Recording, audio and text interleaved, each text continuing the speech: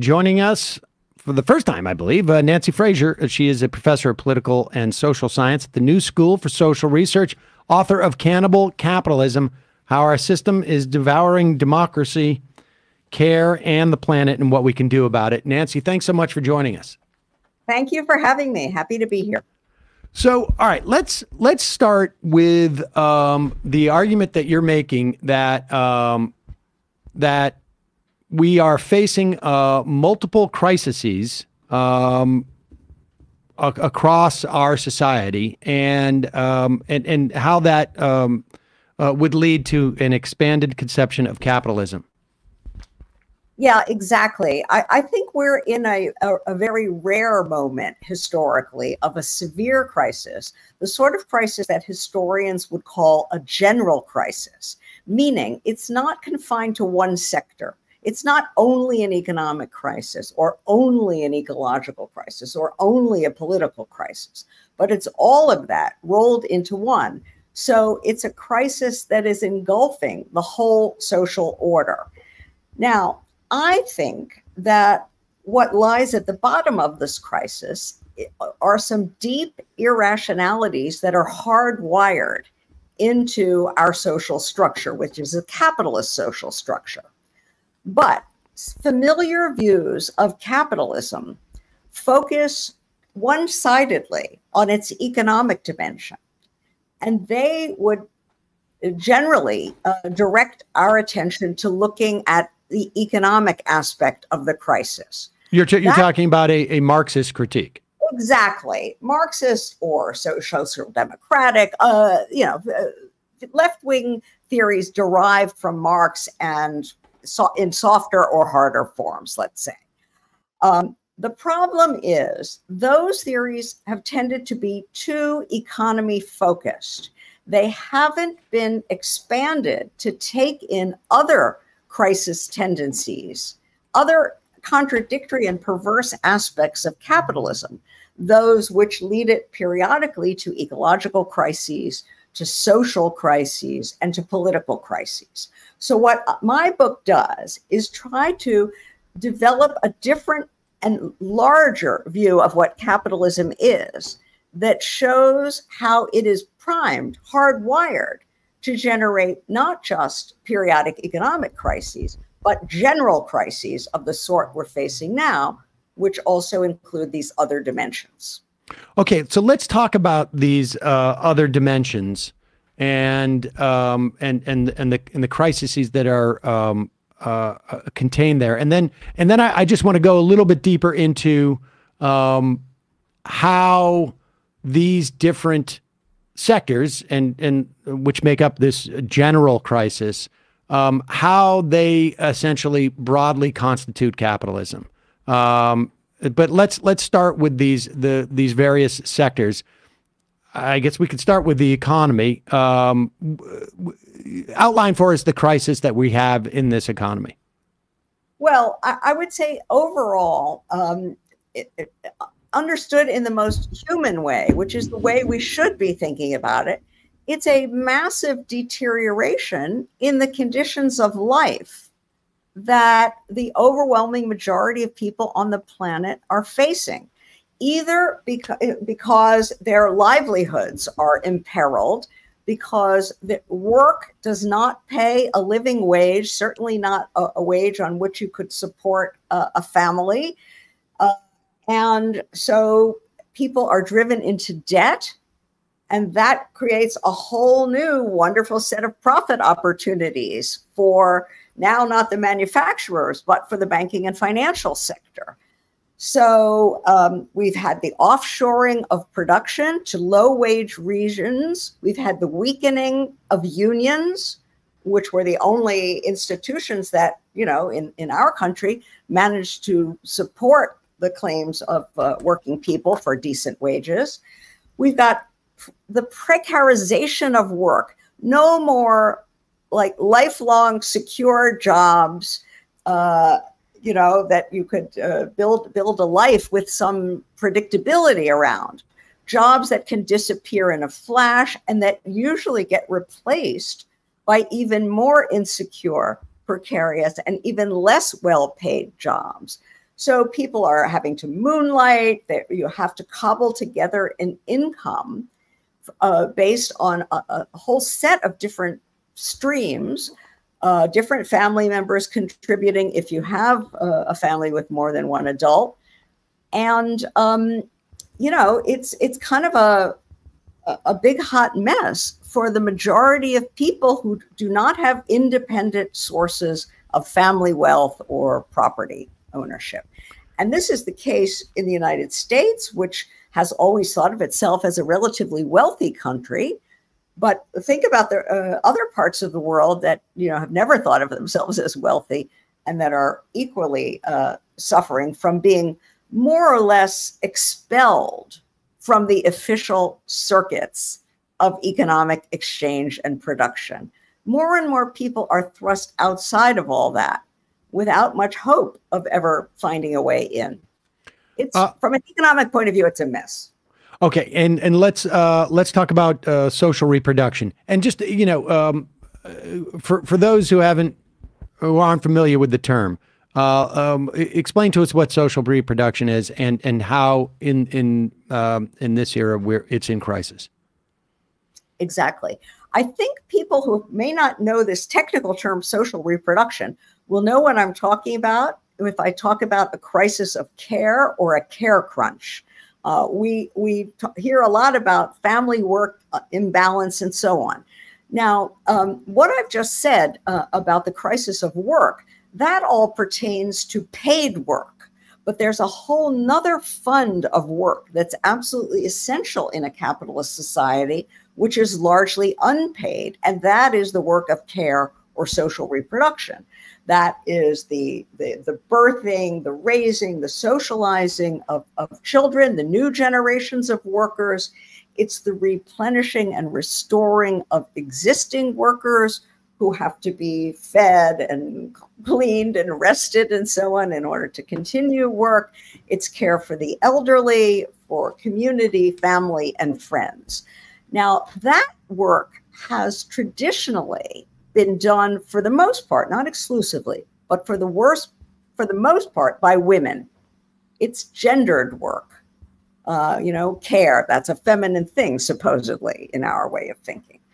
But nowadays, women have been drawn into the paid workforce, partly because of what I said before, the destruction of the idea of a family wage in which a man, let's say, could earn enough to support the whole family without a working wife. Okay, that kind of system is gone. And instead, women's wage work is essential, both for the profit makers, for the corporate sector, which needs it, and for the families who rely on that income. Well, that means that the time, the energy, and so on that was required before for this contribution, this essential contribution in care work, is being siphoned off to the corporate sector, to the profit sector. And add to that there's been pressure from investors on states, on governments, to cut back social spending. All this talk about the deficit and so on. So we have the contraction of social services at just the moment when women have less time to devote to care work privately. All of the state supports for care in the form of daycare, childcare, elder care, healthcare, all of these things are under pressure. It's a perfect storm of social reproductive crisis. Where is the energy? Where is the time? Where is the revenue that's going to support this going to come from? Where do we see the implications? I mean, is that we have children that maybe are entering into a school with more of a vocabulary deficit, or we're seeing people who are you know, having to go into nursing homes before maybe prematurely because there is no ability to care for them at home. Where do we see, where does this manifest itself in terms of like, and certainly, I mean, I understand the concept of the stress that's associated with it, but where do we see those outcomes? Well, frankly, in a whole lot of ways, I think even, although this might, I couldn't spell this out quickly. I think even in decline in life expectancy, actually, in certain sectors of the population because of, you know, just being socially cut off, let's say, not being touched even, you know, things like that. But also just think about the institutional side of this. Look at what goes on in nursing homes, in hospitals, in schools. Huge class size in schools because we're not putting the money into that. I just had a friend who had a hip replacement who at one of the premier hospitals in New York City who actually spent the night on a gurney in a hallway because they didn't have a bed for him. This kind of stuff is happening more and more. Nurses have caseloads that exceed their capacity to actually do their job. This is all part of this crisis of care because care is not only done in the private home or in the community, but also in these institutions that require public support as well as private investments of time and energy. You write too that we're facing a crisis of the environment. I think that's hopefully people are, you know, it's self-explanatory. I mean, I think that hopefully that people understand that you know, 1/3 of Pakistan was underwater recently. We've had massive drought for years out in the west coast of this country. We've seen it, you know, we can see it everywhere. I mean, around the world. Well, talk about the crisis in the context of politics that we're facing. I think there are two dimensions of this. I mean, one is that a capitalist economy, in order to function the way it's supposed to, requires public powers. It requires public goods, infrastructure, roads, bridges, tunnels, and now, as we know, a broadband. And we've even talked about the care infrastructure, which was discussed a while back in the Congress. It requires regulatory capacity, right? Because, you know, capitalists need sometimes to be disciplined for their own good. They would often put the thirst for short-term profit over a longer-term sustainable economic system. So it's kind of like Ulysses. You have to tie them to the mast so that they won't destroy their own profit system. So what I'm saying then is that, hang on a second, I've sort of lost my thread here. So we have two aspects of our crisis in politics: regulatory capacity and public good infrastructure. At least there are other things too. Legitimacy, credibility. I mean, think about the Supreme Court now, the possibility of its loss of legitimacy.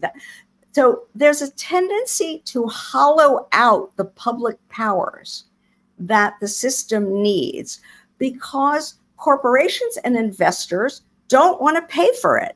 They don't want to pay the taxes that all of this requires to support it. And they want to capture the regulatory agencies, put their own lobbyists in there. We know about the revolving door, people who work in the public agencies and then leave and go right back to corporate jobs, the very corporations they were supposed to be overseeing, right? So there's regulatory capture, and there is essentially the loss of legitimacy. All of this means that we actually don't have the public powers that we need to rein in corporate power. And if we don't have that at the national level, we certainly don't have it at the transnational and global level, because after all, we have problems that can't be solved at the national level. We have some problems that require larger public powers, climate change, public health in an age of pandemic, and so on and so forth. So, and we don't have the public powers there that the investors, the mega corporations, they know how to offshore and jurisdiction shop. They find ways to escape the state powers that try to constrain them. And out there, beyond the states, it's a no man's land where they can sort of do what they want. So that's one aspect. But there's also a second, and this I would call, to use another technical term, the hegemonic dimension of crisis, meaning loss of legitimacy, loss of credibility.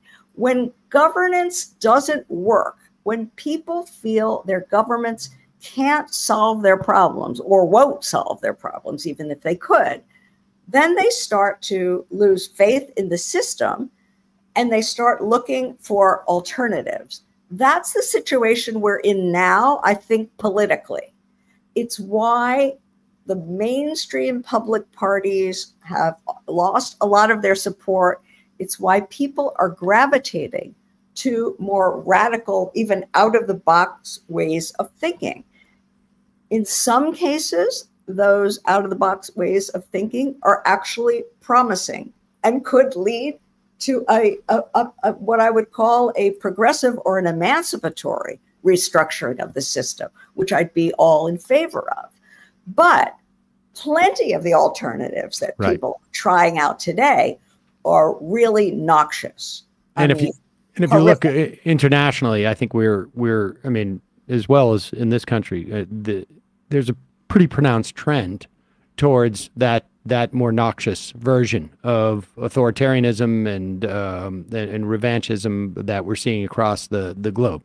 All right, so those are the areas in which we're facing these crises, and we should say that these crises are also from the perspective of the capitalist system. They're crises that we're not observing these crises as a critique of capitalism as much as it is it's a problem that even for capitalism itself, we should say. I mean, that's the cannibalistic quality of this.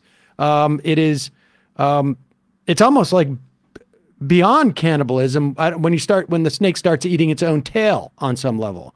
But what is let's just take this moment to sort of like place where we are in terms of capitalism that has brought us to this point, because we are living in an era of capitalism that is may have been sort of a natural progression of capitalism, but we place it in context and sort of like temporally to get a notion of it, and then as a way of also introducing the idea of what happens next with capitalism, or the different possibilities of what happens next.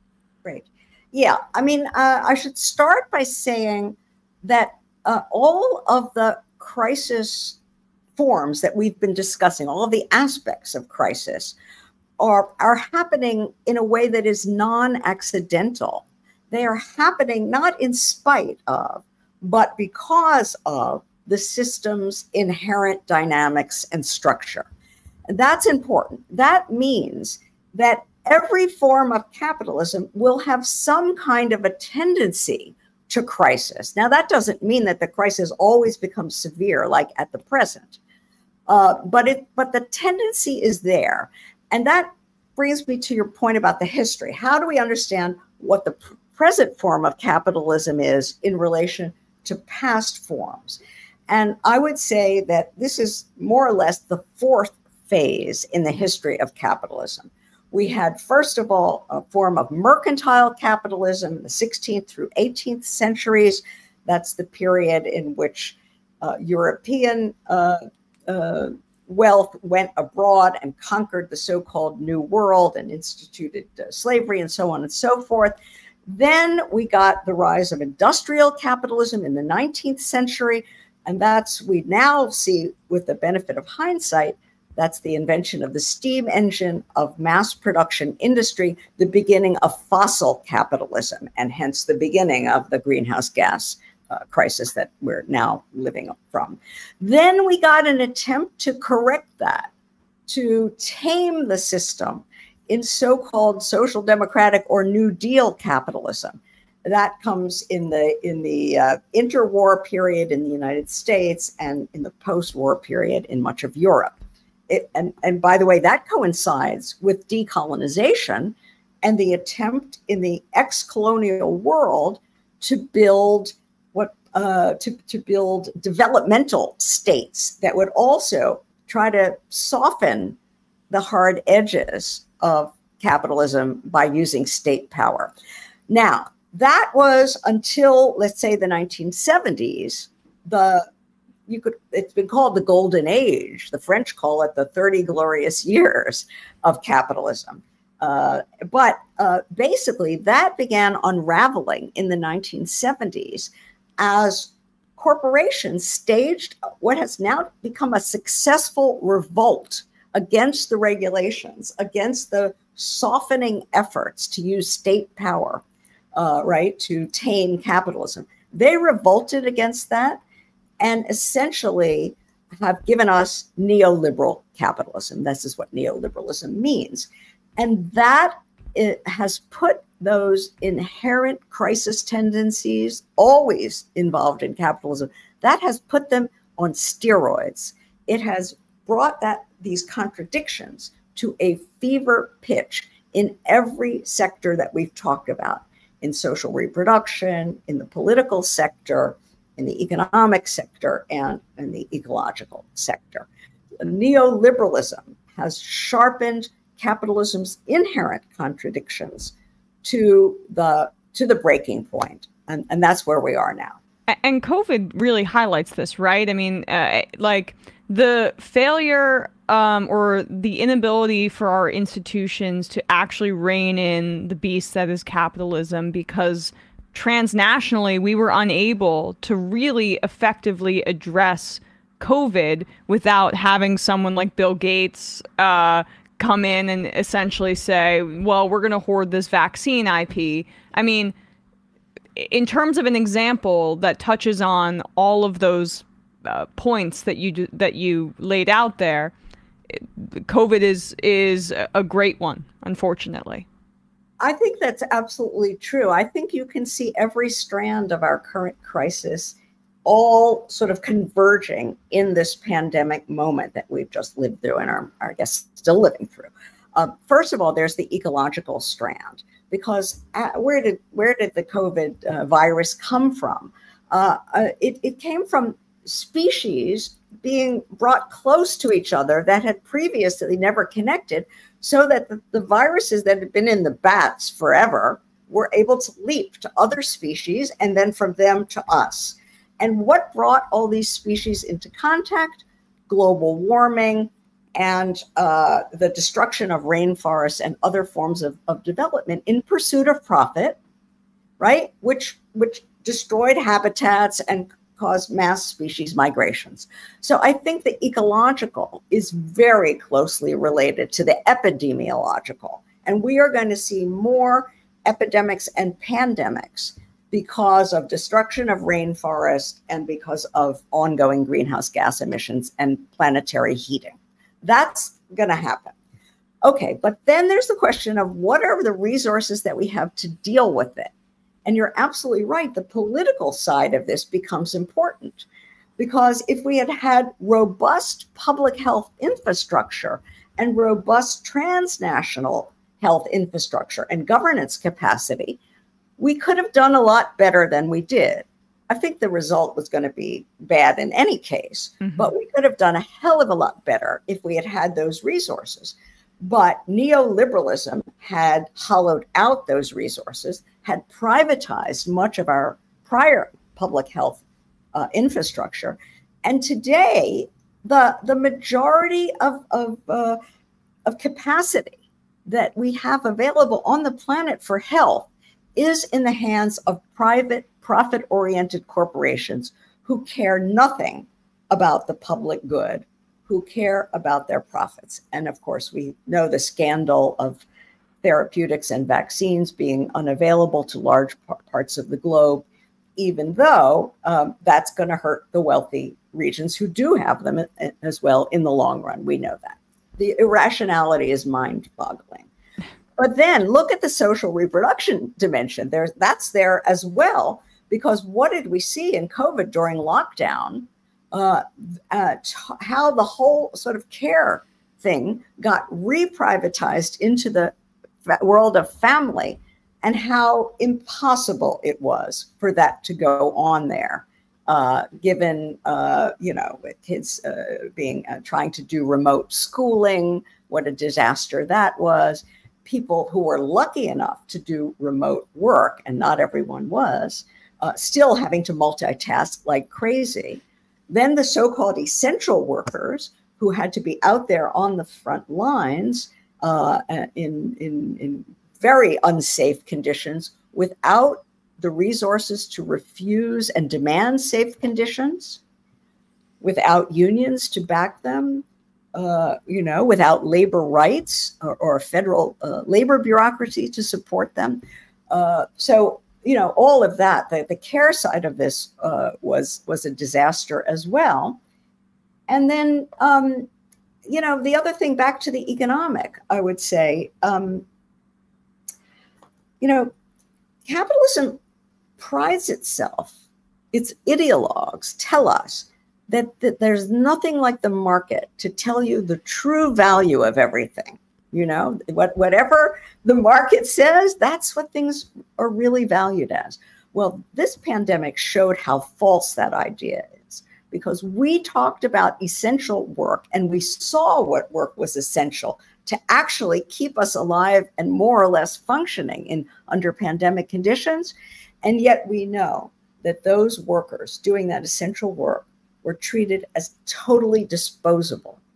They were exposed to disease. They were paid a pittance. So there's a lesson here, and that labor markets do not actually value things at their true worth. We need other social mechanisms to ensure that everyone is justly compensated for what they contribute. I think that there's a sense in which the COVID pandemic was a kind of textbook lesson in how irrational capitalism is as a social system. But are we going to learn that lesson and do something about it? That remains to be seen. Even in the classification of essential workers, right? One is essential to, combating the pandemic, nurses, doctors, etc.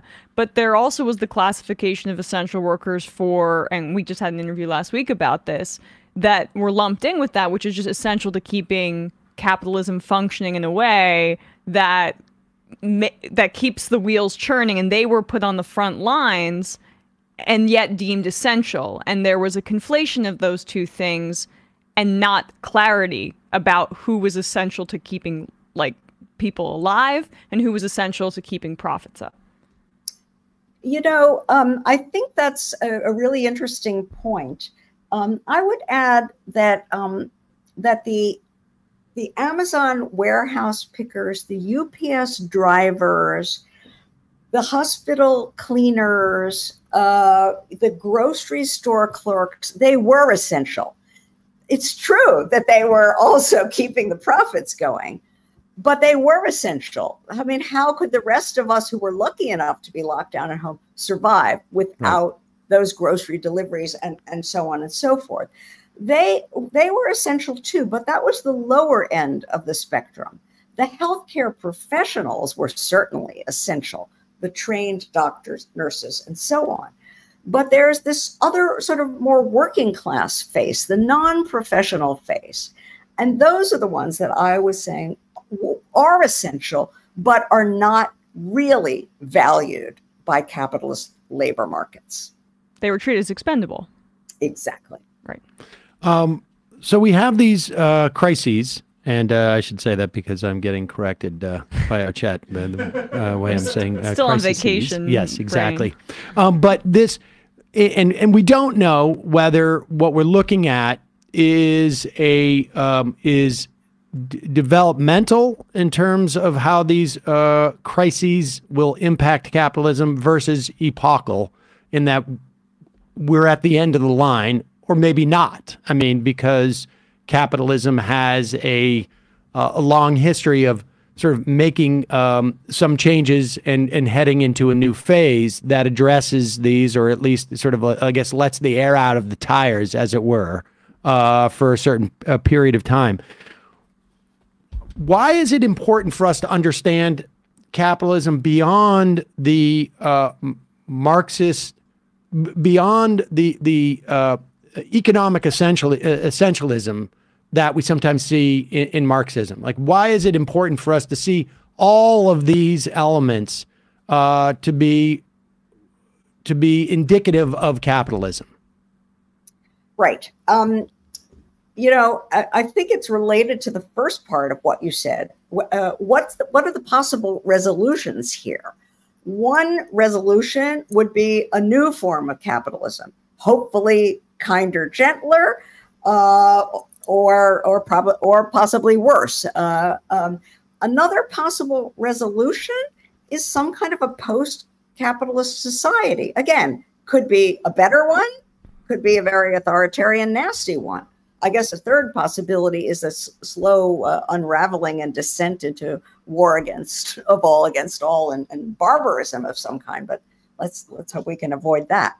The point is, for any real significant change, you need a broad set of social forces, a political bloc in which a lot of people who are not necessarily exactly in the same boat, who don't have exactly the same priorities, can nevertheless come together and form a political force that has enough power and enough vision to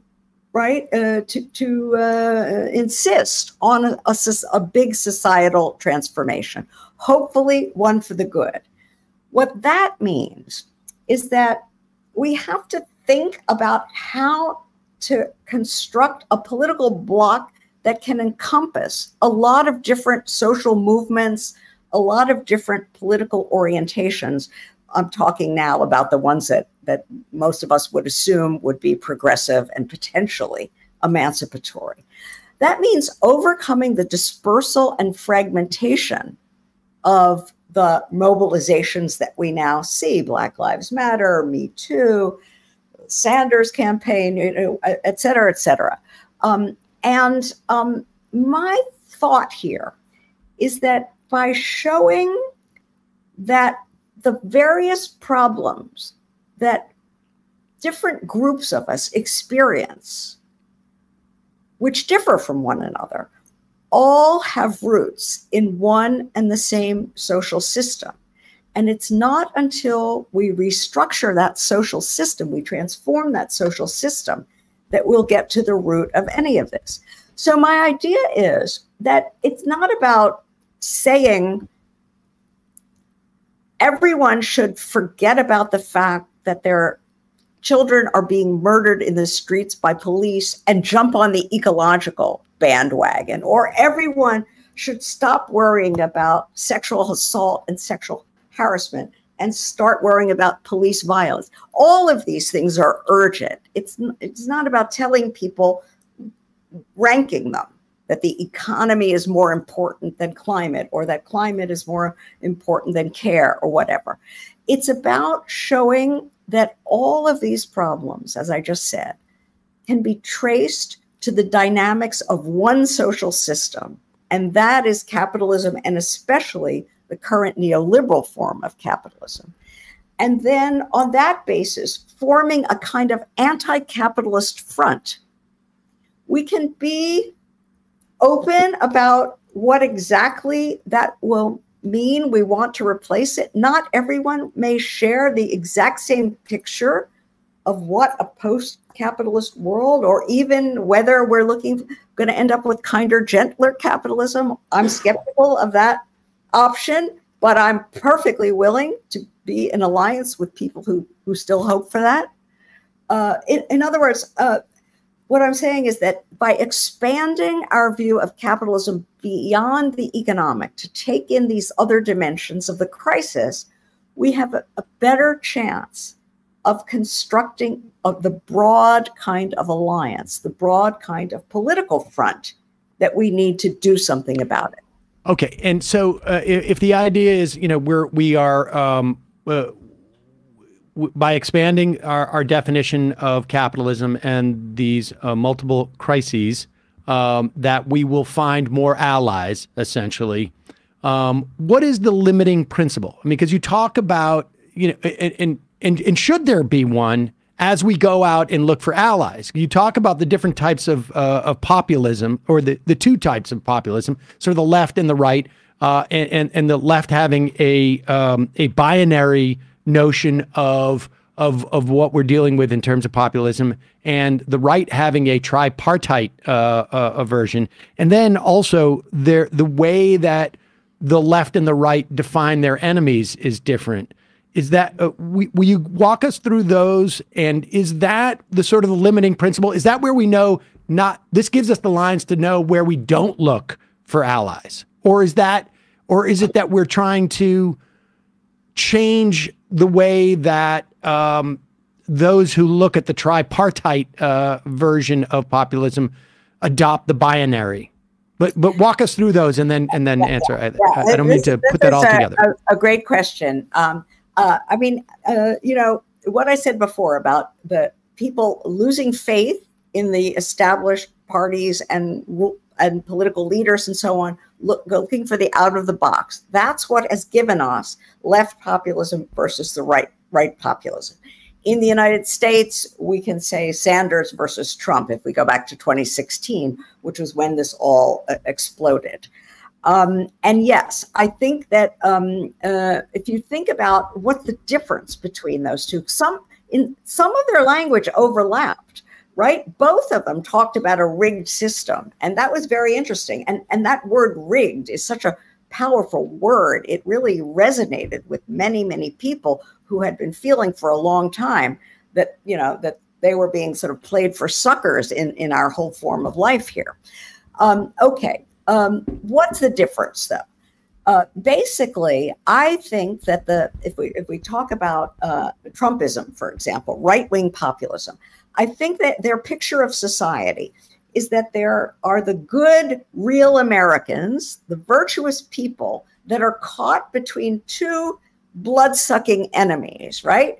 The wealthy bi-coastal elites at the top, and the immigrants, the Mexicans, the Blacks, the Jews, the scapegoats du jour, all of them. And those people are sucking, preying on the virtuous people caught in the middle.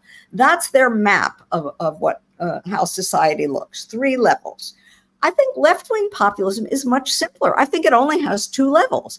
It has the elites, or the capitalist class, or whatever language you want to use, the corporate class, let's say, the 1%, the 1%, yeah.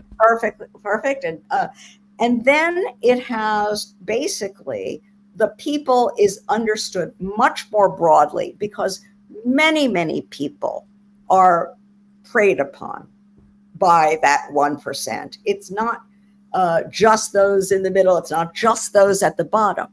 And the advantage of that is that it opens the possibility of that broader alliance of the bottom, the middle, and so on against the very top. That was the whole genius of the language of 99% versus 1%, which is sociologically imprecise, but rhetorically genius, I think.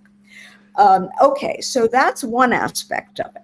The other aspect that you mentioned is how are the enemies conceived in each of the 2 maps, the right populist versus the left populist. And I would say that the right populist, it's very concrete. They want to characterize people in an ethnic way, in terms of color, in terms of religion, cultural concreteness. When you say that the problems are the immigrants, the Mexican rapists, the Jews who cannot replace us, et cetera, we are talking in very concrete terms. Left-wing populism is more abstract. It refers to Wall Street. It refers to the 1%, as you just said. These are terms that don't say much about the specific identities or cultural profiles of the people, but they talk about the function of those people within the society. That's much better. Look, Wall Street can slide into international Jewish conspiracy. We know the history. I'm not saying that it's impervious, but still, it's a lot better to talk about Wall Street or Silicon Valley than to talk about Mexicans or Jews. And the left can conceive of a, I guess a, someone who can betray their class because they're talking about the function.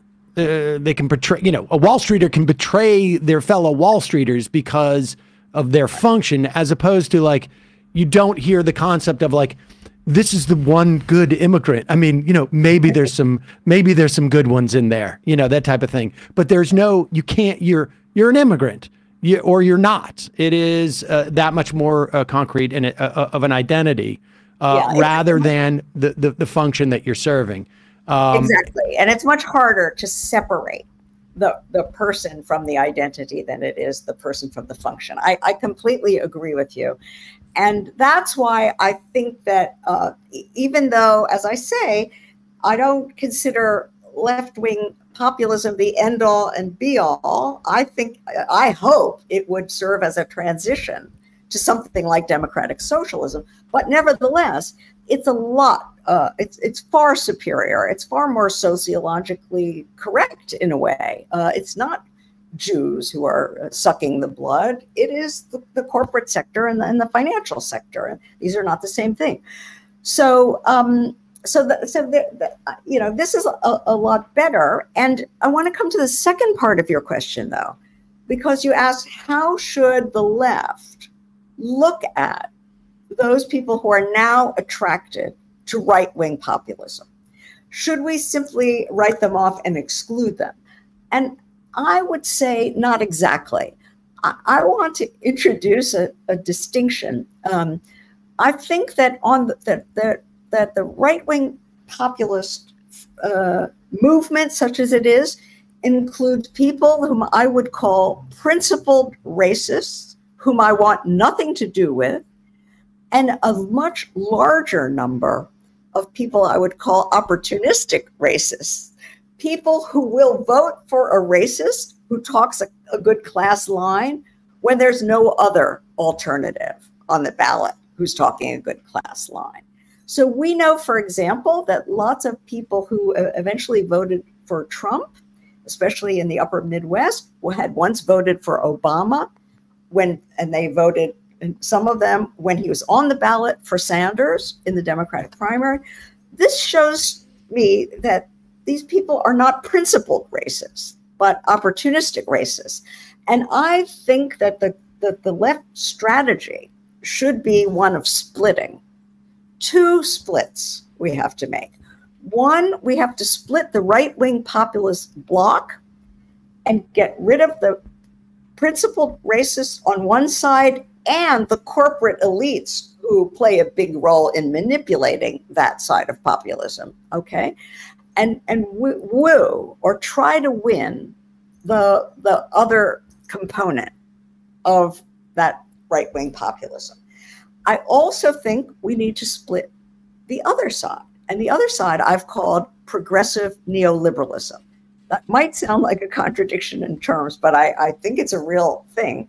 I think it's the sort of the Clinton wing, let's say, of the Democratic Party that basically incorporated a lot of sort of mainstream feminism, mainstream anti-racism, mainstream LGBTQ political forces and hook them up with this regressive pro-Wall Street, pro-Silicon Valley, pro-Hollywood political economy.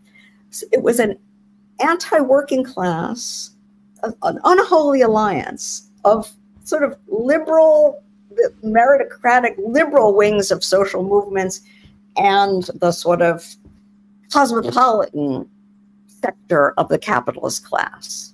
And I want to split them too. I want us to win the feminists, the anti-racists, the LGBTQ forces away from that unholy alliance with corporate capital. And I think that Sanders was trying to do something like this.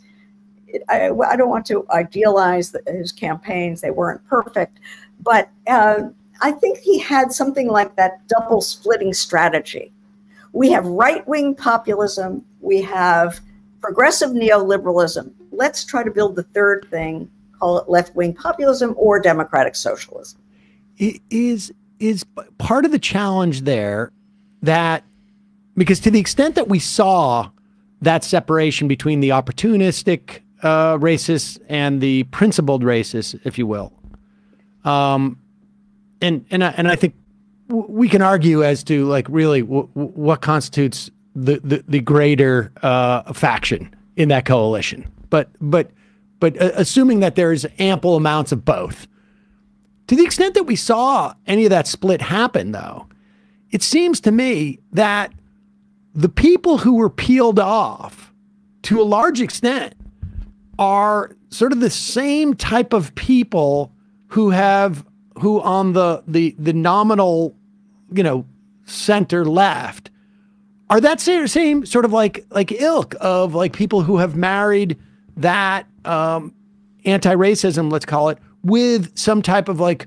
corporate or neoliberal vision, right? Like we peeled off, in terms of, let's say, Biden, peeled off a lot of like suburban voters who were just sort of turned off by how gross Donald Trump was in those different ways. And it seems to me that if we were to probably look at an analysis of them, they're more college educated, more likely to be, broadly speaking, in that sort of corporate world, and sort of in that financialized world. Is that a dilemma? Yeah, that would be a dilemma if it were not also possible to peel off. I mean, the more, let's call them working class sectors, and I don't just mean the white working class. I mean the whole working class, which includes immigrants, including Hispanics, who are now tending to vote more Republican than they did previously. I'm trying to imagine a coalition that is sort of working class centered, but also attracts, more educated people who you can call them traitors to their class or whatever, but who feel that they don't have a future in this society. And, young people are extremely important. In every period, it's always the young people who are out in the forefront of new progressive forms of social struggle. And look what's happening to the generation of recent college graduates. I see it with my graduate students. They will not have the kind of lives I've been privileged to have, where they're going to become a tenured professor with a lifelong career in something they love. That's not going to happen for 99% of them. So these people who might, if you take them in terms of who their parents are, you might think of as headed up that professional ladder, they're in a different situation. And I think I would like to expand our idea of what counts as the working class, right? And that includes professionals. That includes teachers, nurses, all kinds of people, not just truck drivers and coal miners, and hopefully we'll have less coal miners in the future. But, some of the so-called PMCs, perhaps, on some level. Exactly. And I guess it also, I mean, there was just you guys just a strike was settled at the New School recently, and there's a 48,000 UC University of California workers striking. Puts, you know, it adds a little bit more relevance to the idea that there is a sort of a perception of folks involved in higher education as being workers. Absolutely. And there was this very interesting account a few months ago in the New York Times of the role of young people with a college degree, or at least some years of college, the role they played in organizing unions at Amazon, at Starbucks. There are people who've had some college who might have expected to be somewhere else and are working as baristas and are organizing unions. This is kind of extraordinary. This is not the way we usually think of, you know, how these things happen. So let me ask you, you know, as a final question, which is it's a much broader one. What is the value, or I guess the role of theory in the context of these things, of these struggles? Because I'm curious as to how much like theory is important in these type of struggles, and like how broadly shared or how broadly embraced must be theory and interest in theory and awareness of theory in these type of, you know, responses to these crises, and, you know, in determining whether it's developmental or epochal in terms of the changes. Right. I guess I want to think about theory for the purpose of this question in a very simple way. I would just say theory is about connecting the dots, right? It's about showing why Black Lives Matter activists and Me Too activists and Starbucks unionizers and New School adjuncts and so on, why they actually have a lot more in common, or at least share some of the same enemies than might become apparent at first glance. It doesn't have to be stated in an arcane, academically precise way. I try to state it in an arcane, academically precise way. But if ideas like that filter out and become part of the common sense of our time, so that people connect the dots, they understand that what connects us is not simply the feeling of affinity with people like us, but an impersonal system that is cannibalizing all of us. Then I think our political possibilities suddenly expand in a very positive way. That's what I think the role of theory is. It gives people narratives or accounts that helps them connect dots, get a bigger sense of who their allies are, and a sharper sense of who their enemies are. So its value is determined by its function in increasing solidarity. At the most practical level, yes. I think that there are also beautiful intellectual benefits to be had from theory. But yes, at this level, yes, expanding solidarity to the point where you might actually be able to create a political force that is powerful enough and visionary enough to change things in a way that would vastly improve all of our lives. Nancy Fraser, professor of political and social science at the New School for Social Research. The book is Cannibal Capitalism: How Our System is Devouring Democracy, Care, and the Planet, and What We Can Do About It. We will put a link to that at majority.fm. Thanks so much for your time today. Really appreciate it. Thank you. It's been very enjoyable. Pleasure. Thanks, Nancy.